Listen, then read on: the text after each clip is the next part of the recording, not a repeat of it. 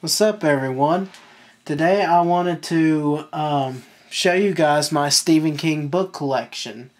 I have been collecting Stephen King books for a long time, and I got like almost every one that he wrote, except for maybe like one or two. But Stephen King is my absolute favorite author, and I just think he's brilliant for the ideas he comes up with. So start things off, his very first book, and by the way, I'm going to be showing you guys an order of how he wrote the books too. I got them all in order. But his very first book he wrote was called Carrie, and it's about a girl with telekinetic powers. It was really good. The ending, though, was kind of okay, but I really did like this book. The second book he wrote was Salem's Lot, about vampires. It was a unique twist about it, but I mean, it was a very good book. I loved reading it, and I think, I gave it a 5 out of 5. Yeah, it's really incredible. The next book he wrote, this is paperback, The Shining. This one was one of my favorites. I'll show you my absolute favorite, but this one here is one of my favorites. I like to have the hardback book, but I really do like this paperback one. I just think it looks cool. Next up we have The Night Shift, which was a short story collection.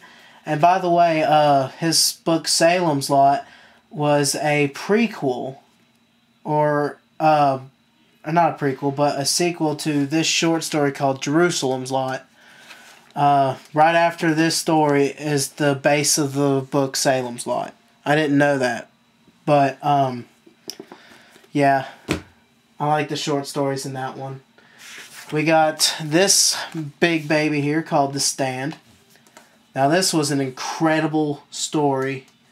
It's a beast of a book, but it is one of his best works. I really enjoyed it. Next up we have The Dead Zone. This one didn't have a dust cover on it when I bought it, but I still think it was a really good story. Next up we have Firestarter, about the little girl who can set things on fire with her mind. It was a great movie, and it followed along with the book with just everything. Although the book follows way more than the movie, which of course books do, but this one was actually really good. What's next? Cujo. Yeah, I've been trying to collect them in hardback as well. Hardback is what I'm aiming for, but I like paperbacks. I'm not against them. Cujo is one of my favorite stories. It's believed that the murderer in the Dead Zone, Frank Dodd, is ghost. Because at the beginning of this book it talks about Frank Dodd, and it's suggesting that his ghost had went inside Cujo, but it's really just what the story's about. Cujo gets bit by a bat and gets rabies. Next up we actually have the Bachman book collection, which is the 4 short stories of Rage, The Long Walk, Road Work, and The Running Man, which was his books that he wrote as Richard Bachman. But yeah, I got that. That's all 4 of the stories in that one book. Next up we got Different Seasons. I haven't got to read this one yet. It's 4 short stories, I believe, and it has what's that story in it?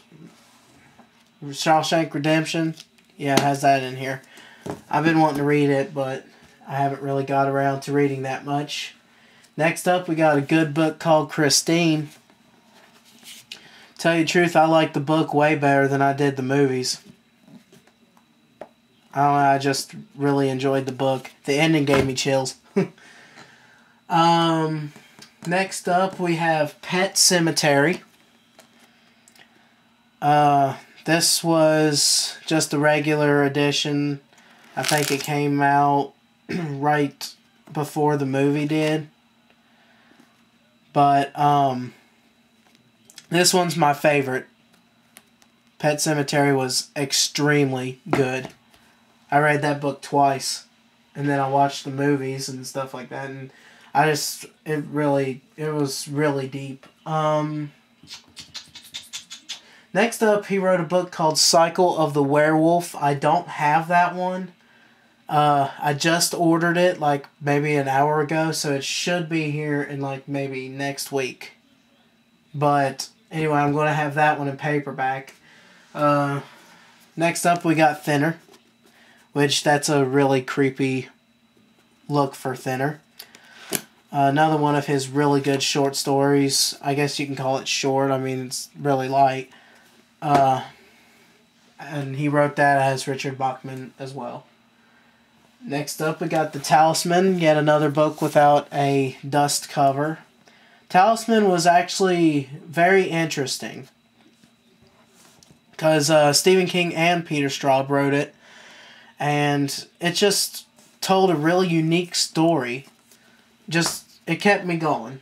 I couldn't put it down.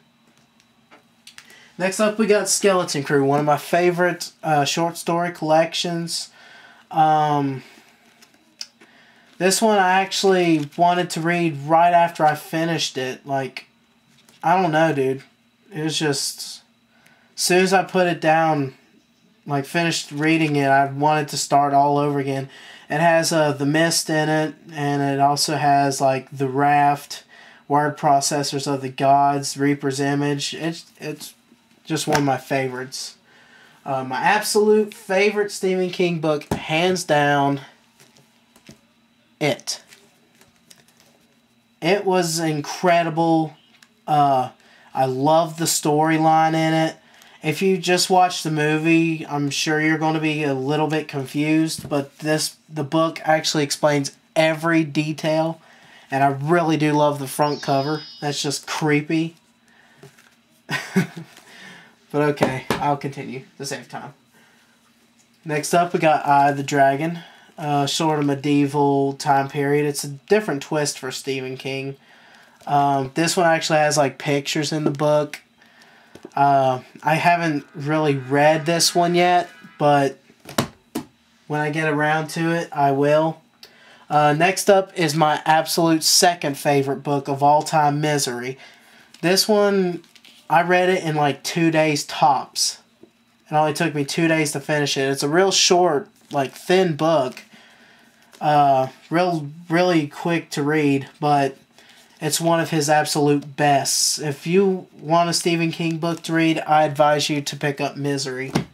Like, hands down. Next up, we have the Tommyknockers. It's like a weird alien kind of thing where spaceship was underneath the ground and people who are living around it sort of like, I don't know, they change, they start inventing stuff, and it's just weird. But it was pretty good. I mean, I'm not going to down it. The Dark Half, it was actually really cool. Like, kind of weird in ways, because, like, I could see him as a writer. You know, you can have two split personalities. And the Dark Half is kind of like a struggle between that, your writer side and your living everyday side. But it was just, I don't know.